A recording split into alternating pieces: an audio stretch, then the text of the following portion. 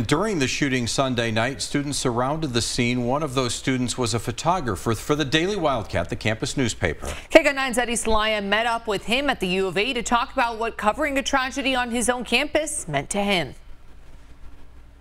Covering any sort of crime scene, even for a seasoned reporter, can be tough. Covering a homicide, especially as a student reporter, is something different altogether.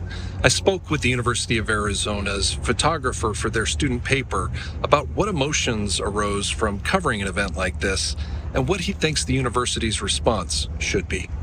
The photos of the scene and the reactions, I think, are really hitting home for a lot of people. A text from his girlfriend brought Mason Kumet to campus Sunday evening, where he captured the shooting's aftermath. I had a photo of reactions. I had a photo of the police standing over where the car and the body were. I had photos of residents in the dorm halls. The photos ran in national newspapers and on TV, but he didn't realize the impact they had until later. I found out the picture I had that we were running was the victim's brother being told that his brother had passed away.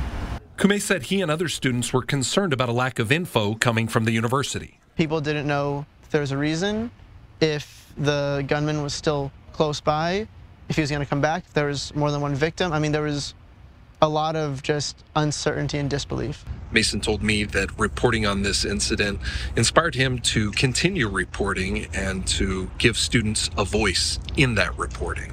From here outside of the volleyball courts at the Global Center and the University of Arizona campus, I'm Eddie Salaya, KGUN9.